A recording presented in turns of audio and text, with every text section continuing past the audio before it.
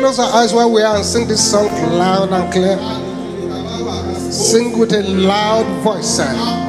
Power must change hands in my life, no matter what that.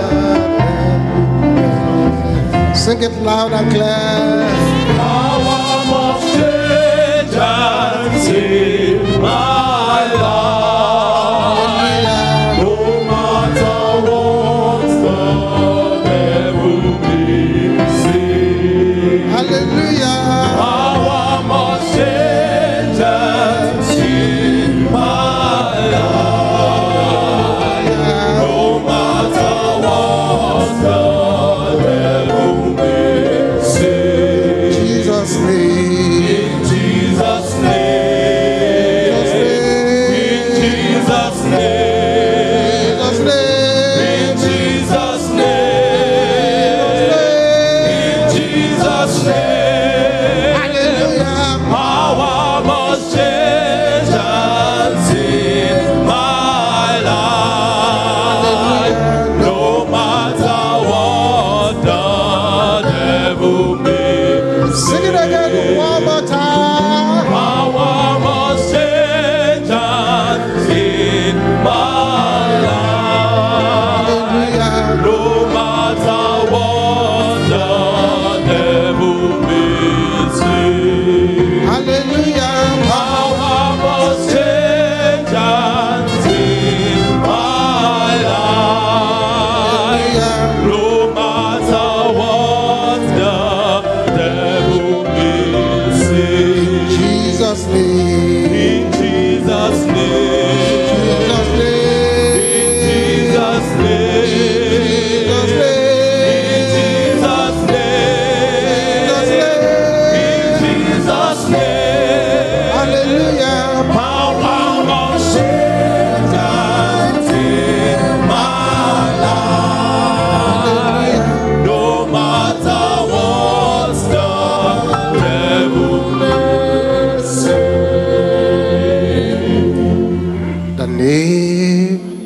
The name of Jesus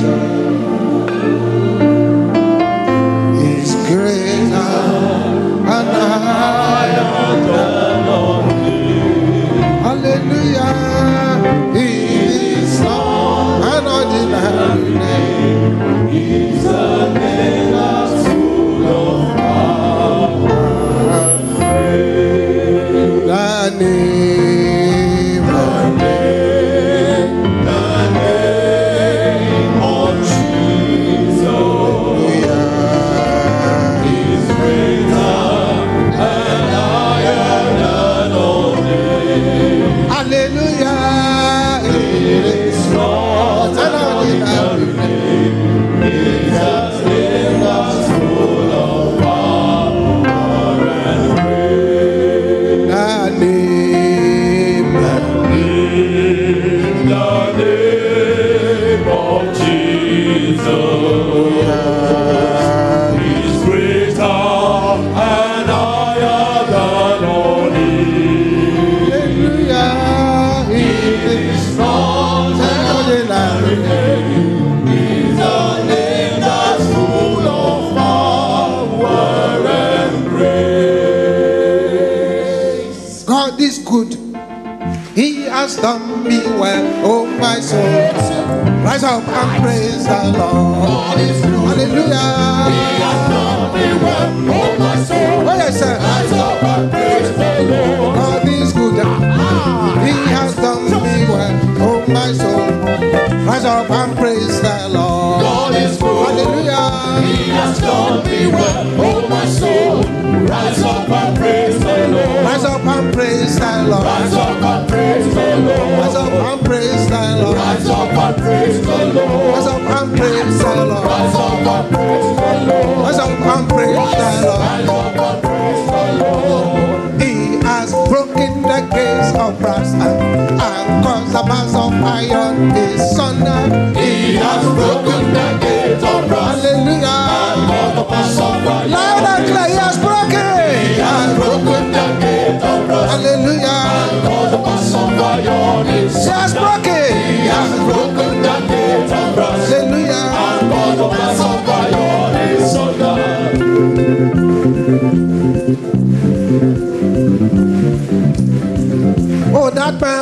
man, we praise the Lord. Oh, that man, we praise the Lord. For his goodness and for his wonderful works to the children of men, to the children of men. For his goodness and for his wonderful works to the children of men, to the children of men. He has broken the gates of brass. Hallelujah. And caused the mass of iron is thunder. He has broken the gates of brass. Hallelujah. And caused the mass of iron is thunder. And I make a leggy, raise him. And I make a leggy, Raise him. and I make a leggy, raise him. Ibu afana wobi. And I make a leggy. And I make a leggy, raise him. Hallelujah. And I make a leggy, raise him. And I make a leggy, raise him. Ibu afana wobi. And I make a leggy. And I make a leggy, raise him. And I make a leggy, raise him. And I make a leggy, raise him. Ibu afana wobi. Hallelujah. And I make a leggy, raise him. Hallelujah. And I make a leggy, raise him. And I make a leggy, raise him. Ibu afana wobi. Hallelujah. And I make a leggy, raise him. And I make a leggy, raise him. Hallelujah. And I make a leggy, raise him. Ibu afana wobi. Jara, jara, jara, jara, jara, jara, jara, jara, jara, jara, jara. Es in Chile. Es in Chile. Es in Chile. Es in Chile. Es in Chile.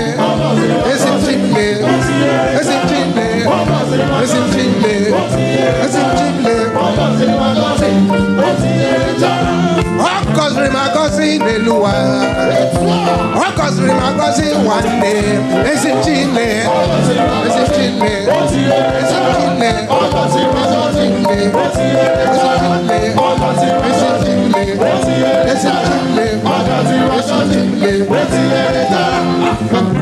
Sunana, sunana, sunana ya shida. Sikili safira. Sunana, sunana, sunana ya shida. Sikili safira. Sunana kena, sunana ya shida. Sikili safira. Matena kena, sunana ya shida. Sikili safira. Oh, sunana, sunana, sunana ya shida. Sikili safira. Oníṣàrà, oníṣẹ́ ìyanu, oníṣàrà lọ́lọ́run wa. Oníṣàrà, Yes. oníṣẹ́ ìyanu, Yes. oníṣàrà lọ́lọ́run wa. Wá wò, wá wò.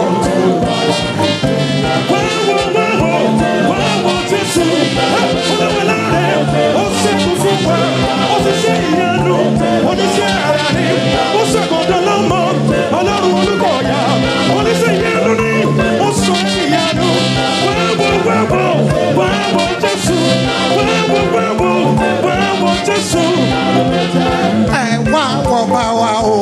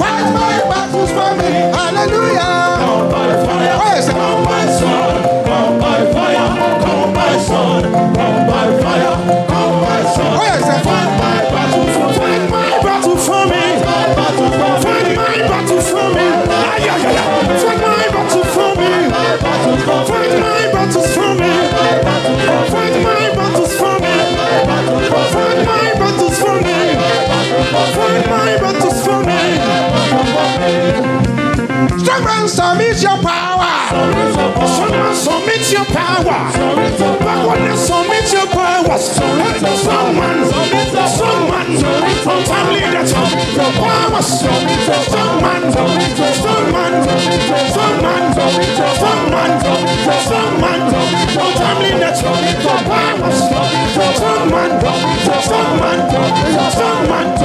Holy Ghost, I need a change by fire. Holy Ghost, I need a change by fire. Holy Ghost, I need a change by fire. Holy Ghost, I need a change by fire. I need a change by fire. I need a change by fire. I need a change by fire. I need a change by fire. I need a change by fire. I need a change by fire. I need a change by fire. I need a change by fire. I need a change by fire. I need a change by fire. I need a change by fire. I need a change by fire.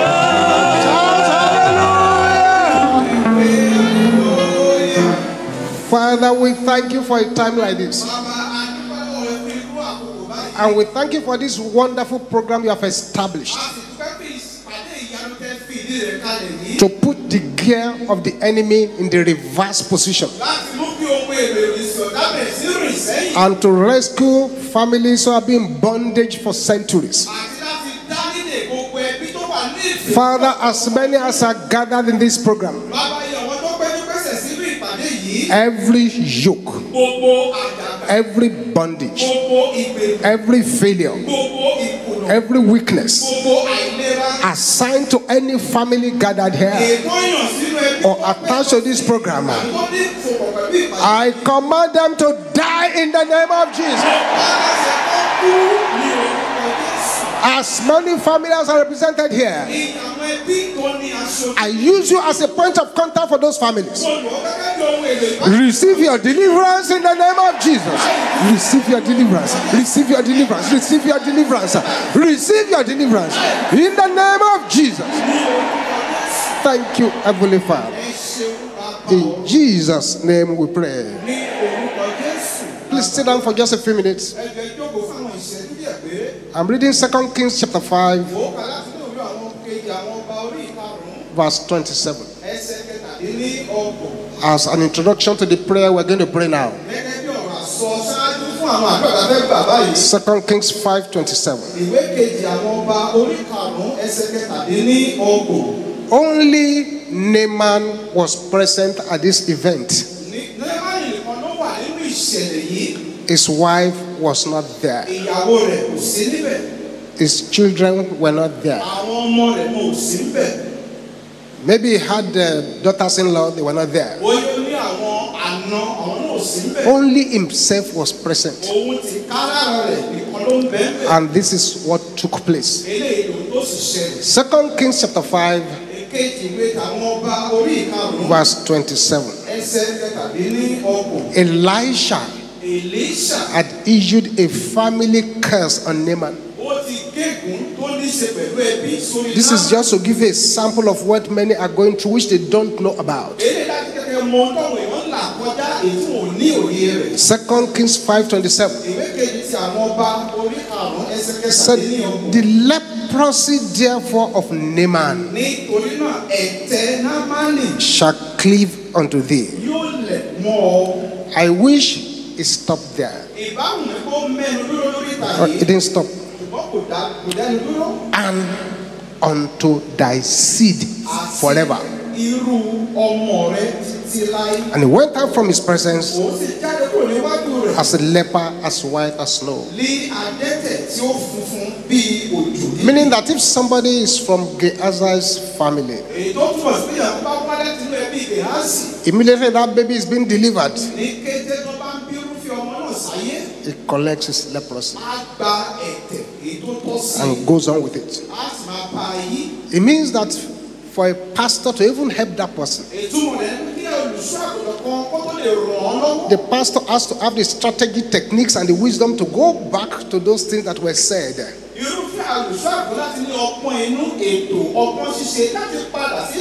Therefore, a lot of families are passing through things like this, which they did not manufacture. Somebody manufactured it but they are carrying the burden.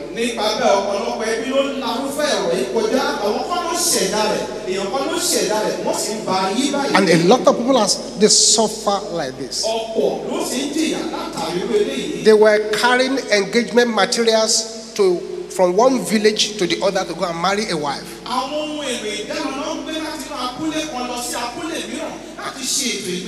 one man who was then a robber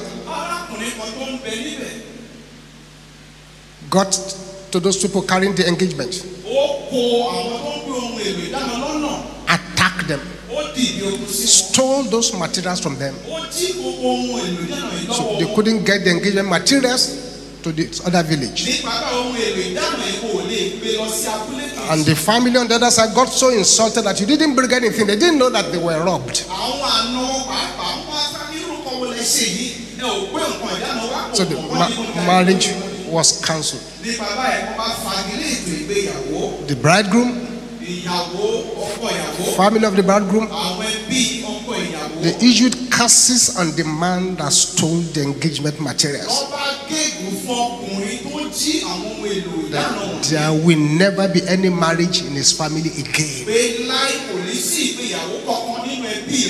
And that was how it started. All the ladies there, beautiful ladies, nobody wants to marry them. The men, they were not getting married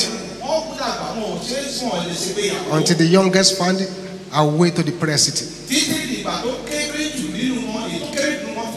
They were able to know the story of the stolen engagement materials. This problem of generational battles and family curses has turned winners to failures. It has turned royalties to servanthood. It has turned abundance to lack. It has turned hero to zero. It has turned fertile lands to desert lands. It has turned resort to insult and stars to scars. It has turned light to darkness, gold mine to dustbin, eagle to chicken. This kind of thing we are dealing with. It has punctured so many destinies and programmed so much destiny impotence on the part of people. You may be battling with them now, and that's why we are here. So with all the aggression you can gather, if you take your pamphlet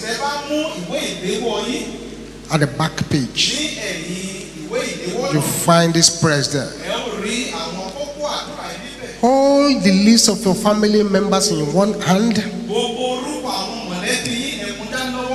and start with these prayers now at the back page of this pamphlet given to you. Close your eyes as you start the prayers and pray from your heart while holding that paper in your hand.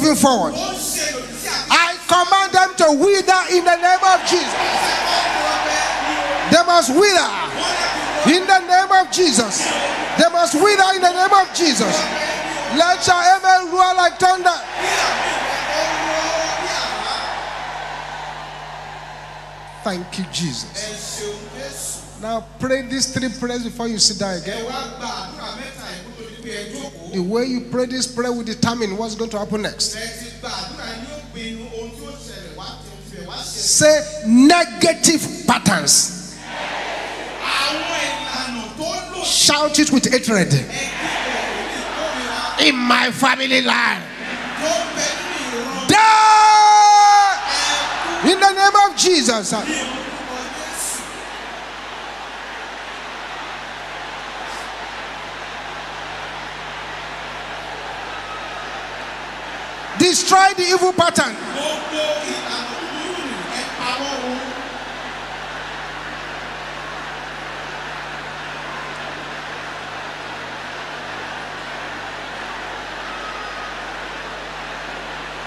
In Jesus' name we pray. Say, heavens over my family, open by fire. Can you shout that loud?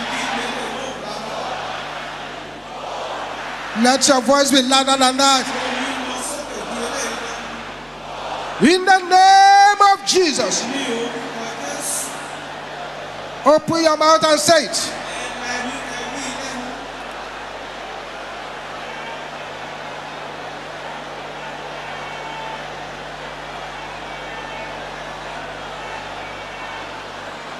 Something is happening over there.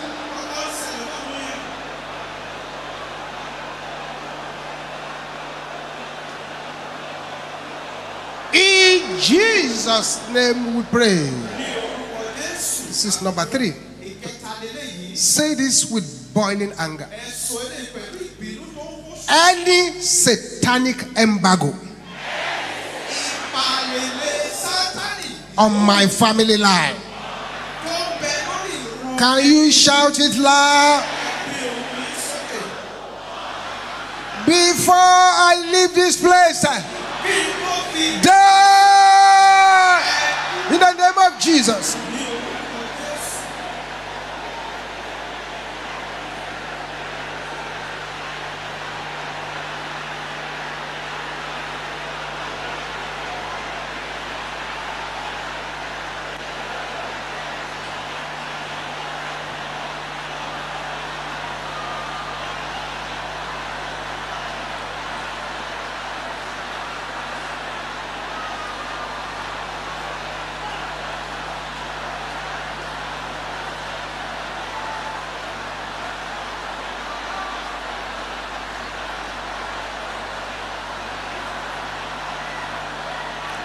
In Jesus' name we pray. Say polygamous curses uttered in my family.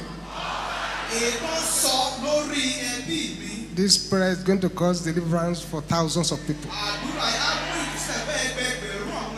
Polygamous curses uttered in my family. Blood of Jesus, cancel them now in the name of Jesus.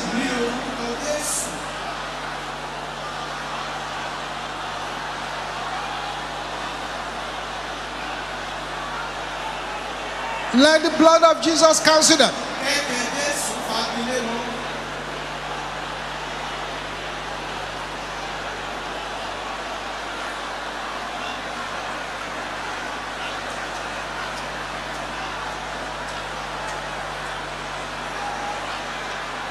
In Jesus' name we pray.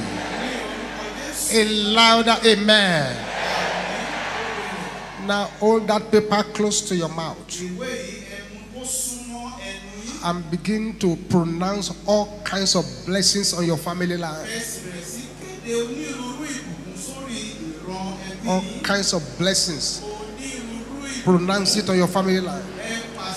Do that under the anointing here now. Whosoever shall say unto the mountain, be thou removed, and be cast into the sea, and shall not doubt in his mind. The Bible says, it shall be so. It shall have whatsoever is said. Prophesy on the life of your family members.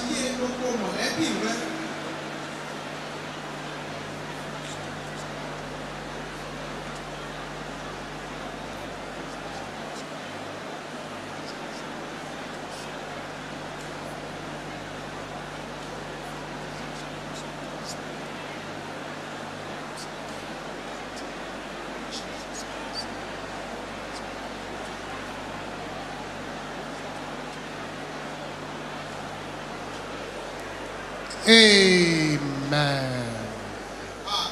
Thank you, Jesus. Sit down for a few minutes more, beloved. Reading from the book of John, the Gospel according to St. John. John chapter 9,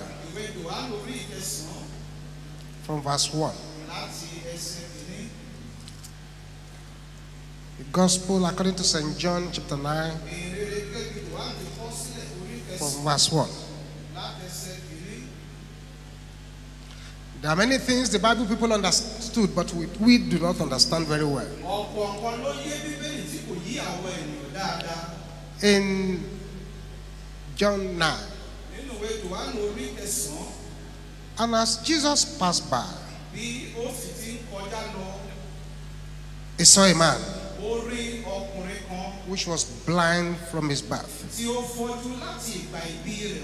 and his disciples, who understood what we are dealing with today, they asked him, saying, Master, who did sin, this man or his parents, that he was born blind? Look at the question they threw at Jesus. They knew very well this man could be the source of his problem. His parents who could be the source of his problems. So that's why we have to aggressively deal with all kinds of family curses and covenants. All the like father, like son problem, like mother, like daughter problems. There are many families. Nobody lives long enough to become old. There are some families. Everybody is a polygamist. There are some families. The men are never satisfied with one wife. There are some families. All the men must marry witches. There are some families. There is practice of incest among them. There are some family what the problem is hereditary diseases. Sickness troubling the great grandfather is troubling the grandfather, is troubling the father, is now troubling the son. In some family you have insanity walking therein. In some family you have poverty moving along the line. In some families marital delay. In some is near success syndrome. In some is backwardness. Bad husbands, bad wives. It goes just like that. In some families the husbands die prematurely. In some families the men don't work, it's women that work. In some family everybody has broken marriages. There are some families that are women living without marriage and having children. In some families, uncontrollable anger. When they get angry in that family, it's a serious problem. They fight themselves and bloody themselves in family meetings. In some families, depression, learning disabilities, eating disorders. This happens. We find them. That's why we prayed against the evil pattern. It's been known, it's been shown. And when children are illegitimate, their own children will probably be illegitimate too. When prisoners get out of prison, a large percentage of them will be back very soon. Their children and grandchildren too, they are likely to go to prison too.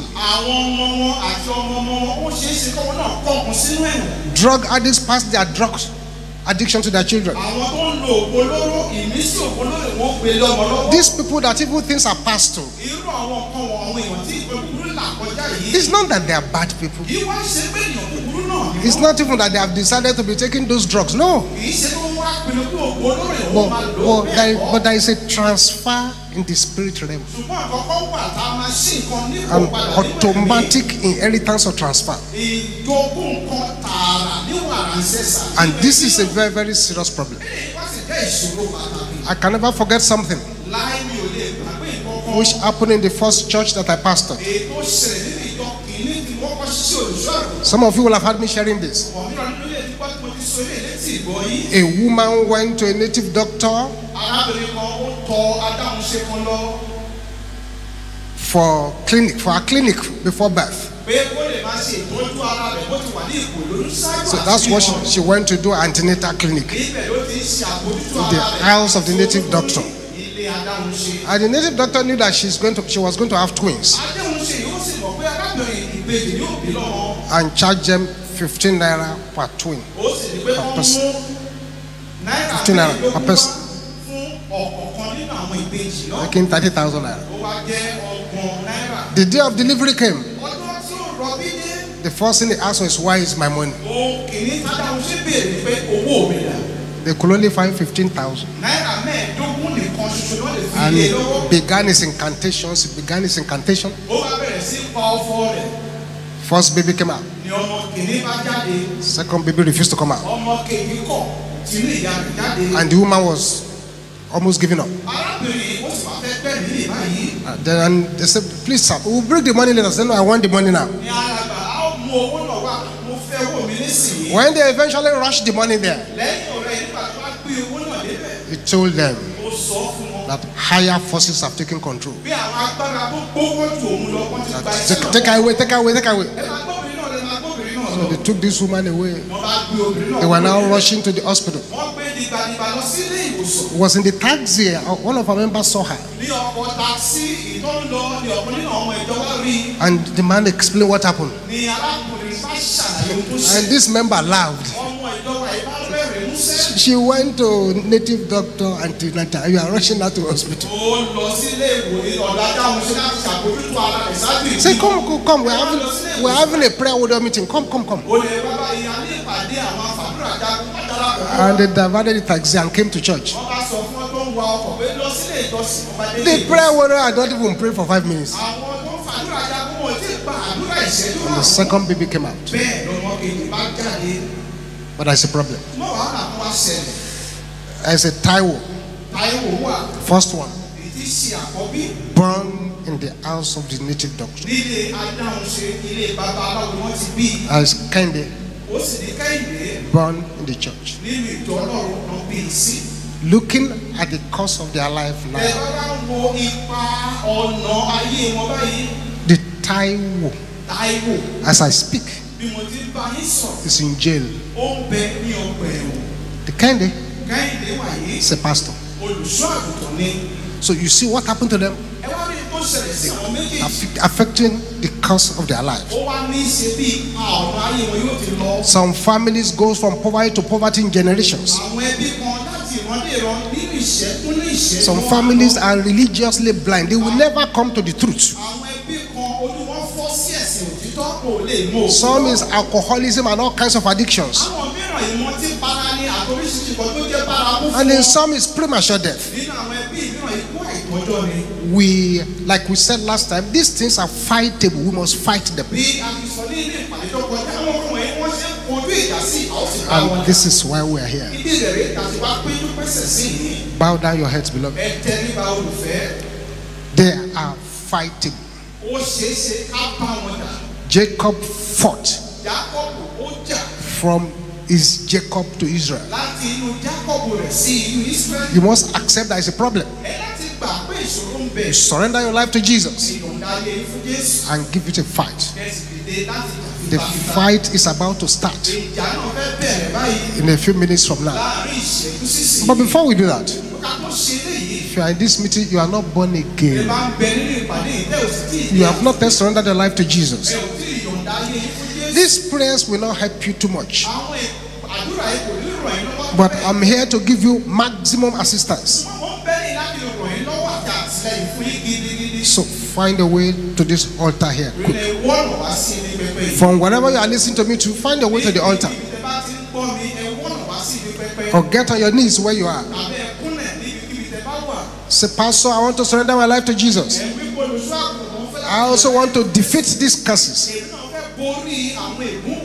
Find a way to this altar very quickly. Surrender your life to Jesus first. Jesus is waiting for you here. Thank you, Jesus.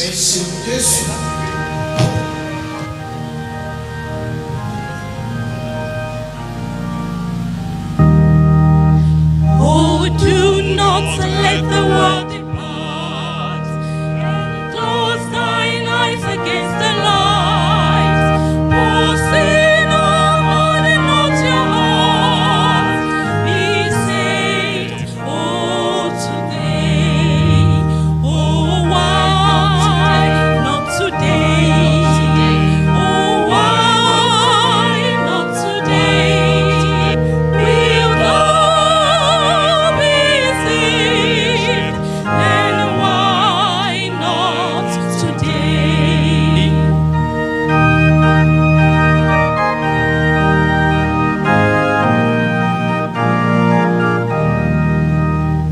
Tomorrow's sun may never rise to bless the long deluded sight. This is the time, O then be wise. Be saved, oh, today. Oh, why not today? Not today. Why not today? Oh, why not today? Not today. Why not today? Will thou be saved? Then why not? So why not today? Lord, who shall dwell in thy tabernacle? All who shall rest upon thy holy hill. Even he that leadeth an corrupt life, and doeth the things which is right, and speaketh the truth from his heart.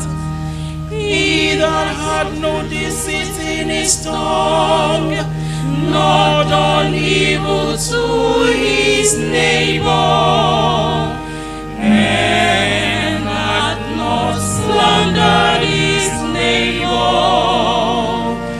He that setteth not by himself, but his glory in his own eyes, and maketh much of them that fear the Lord. Glory be to the Father, and to the Son, and to the Holy Spirit, as it was in the beginning, is now, and ever shall be, world without end.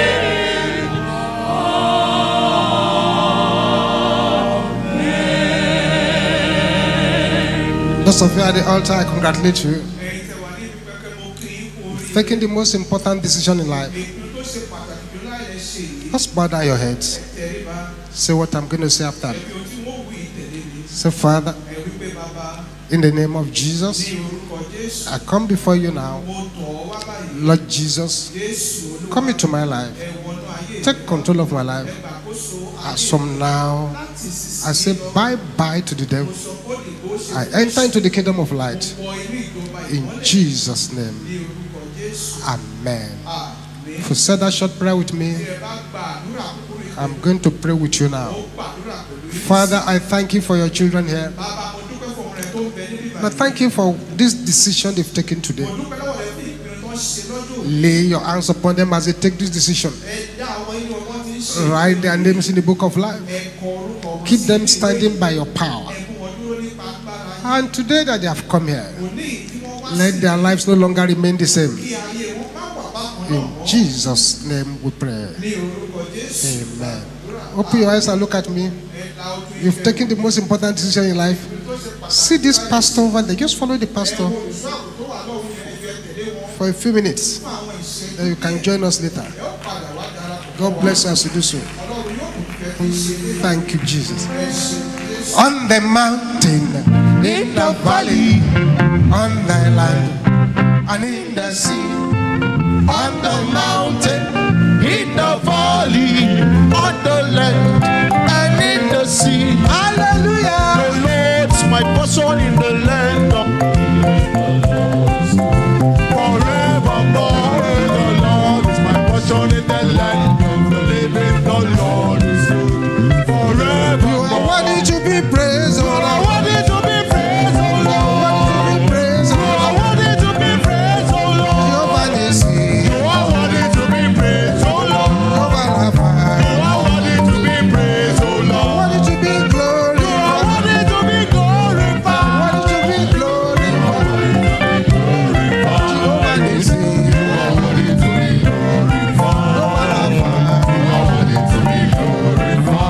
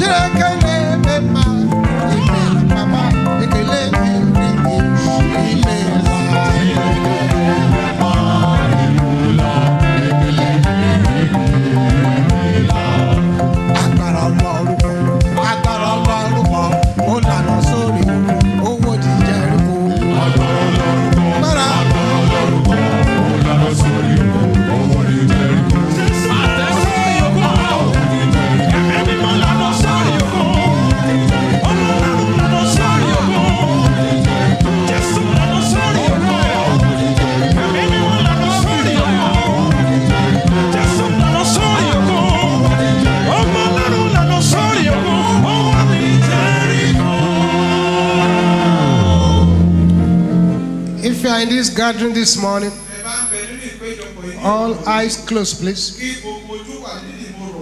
and in your family, you notice that somebody just walks away, whether he's dead, whether he's alive, nobody knows. He just walks away. Find the way to this altar and be on your knees. And whatever prayer you hear me call from here, pray them like a man and woman who is not ready to take no for an answer. Shout this loud and clear. Don't negotiate with any power. Every rage of witchcraft in my family, death in the name of Jesus.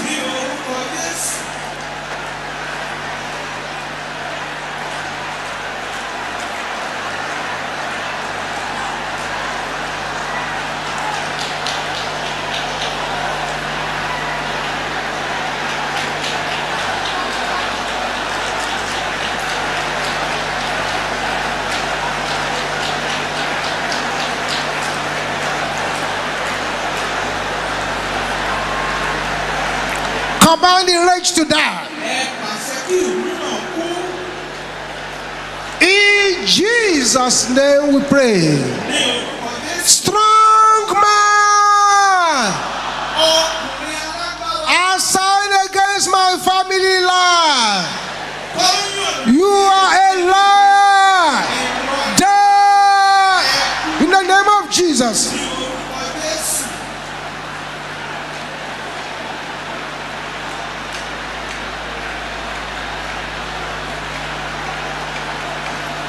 Open your mouth and decree it.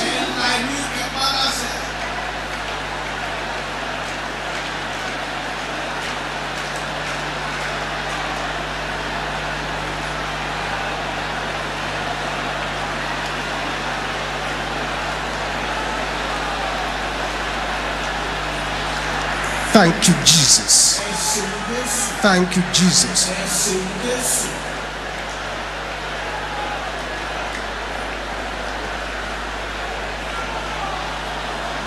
In Jesus' name we pray. Lay your right hand upon your head. Say, any satanic pronouncement on my life as a child, can you shout it loud?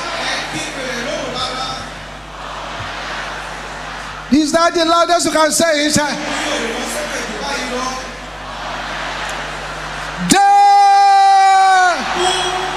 Kill the pronouncements.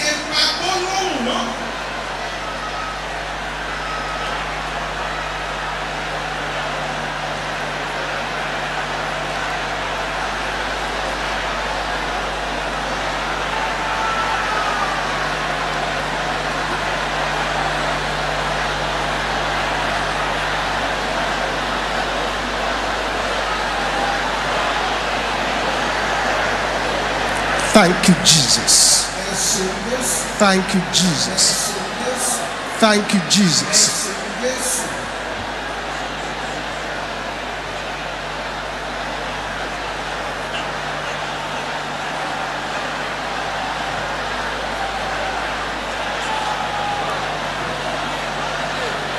These mics are powerful mics. In Jesus' name we pray. The next three prayers, they are specially vomited by the Holy Ghost to bring 24 hours, 48 hours, 72 hours miracles. Can you shout this loud and clear? Curses at the gate of my testimonies. Can you shout it loud? Break in the name of Jesus.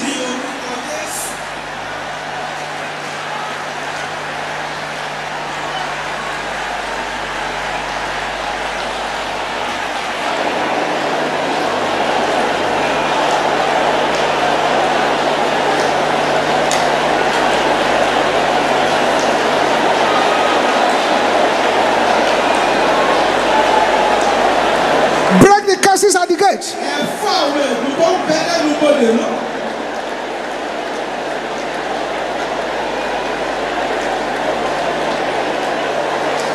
In Jesus' name we pray. This is number 2. Battle time against my showers of blessing. You are a liar. Die in the name of Jesus.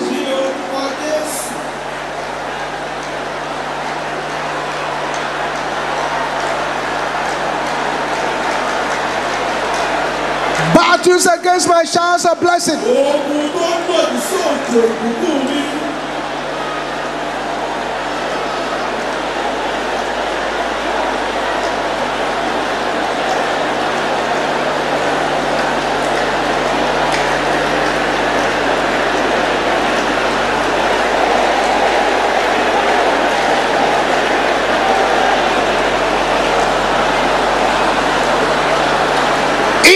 Jesus' name we pray.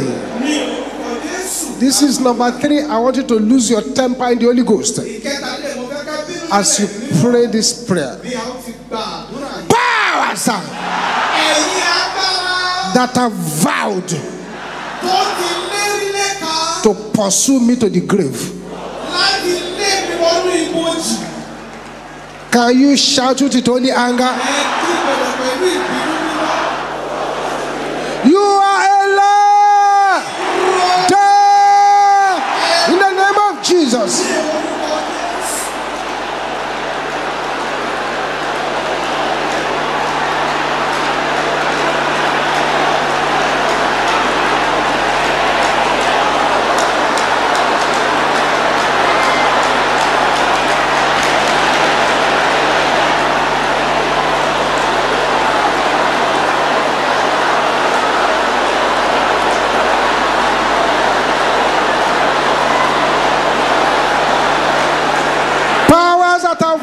lost you to the grave must die in the name of Jesus. In Jesus' name we pray. Silence now. Please don't say anything. Silence now. Father, I'm praying for that brother. I'm praying for that sister.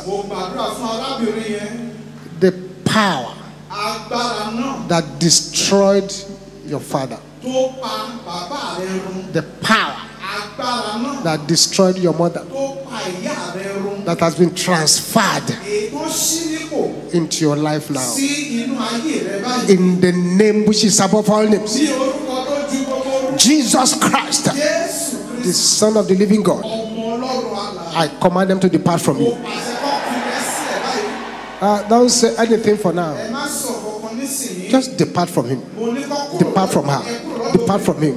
Depart from her. Depart from him. Depart from her.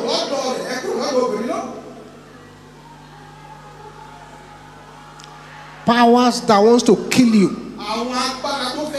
with what killed your parents, I bind them and I cast them out. Lose your hold now. Lose your hold. Lose your hold. Lose your hold. In the name of Jesus.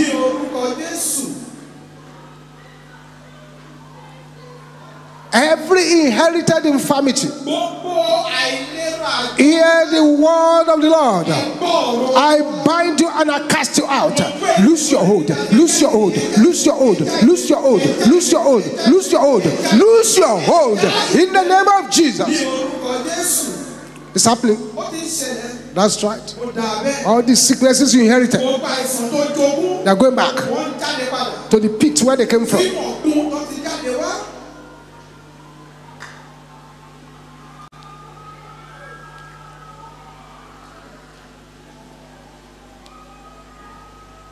Stretch your right hand to this altar now. Father, let your power fall upon these hands. Let the anointing for breakthrough come upon this hand. Let the yoke removing power fall upon these hands.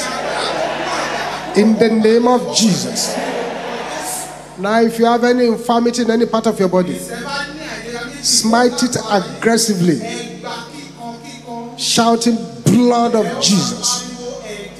Let that shout of blood of Jesus be loud. Let's go. Blood of Jesus.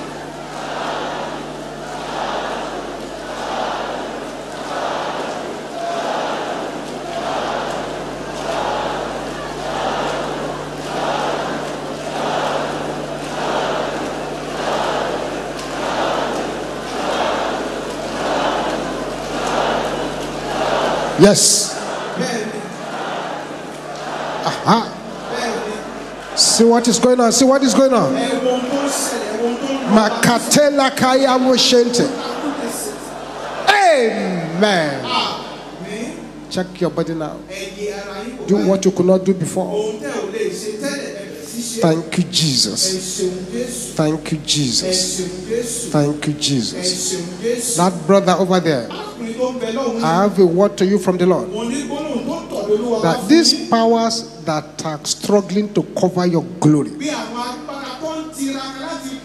the Lord has crushed them to powder today.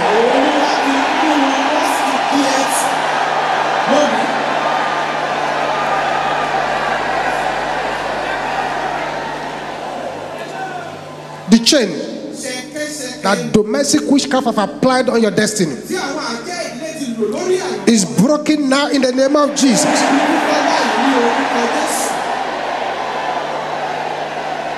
Something is happening in that place.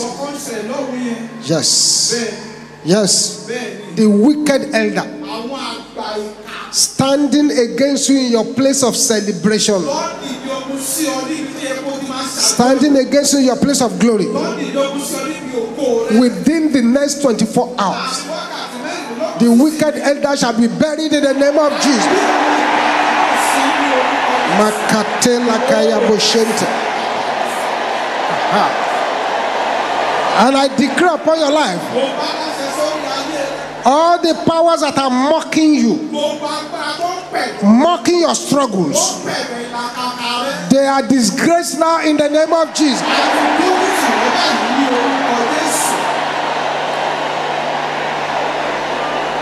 Thank you, Jesus.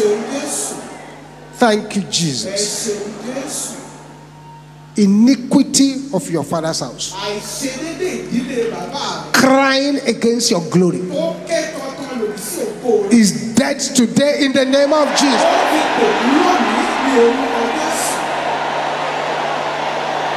Thank you, Jesus. A sevenfold amen.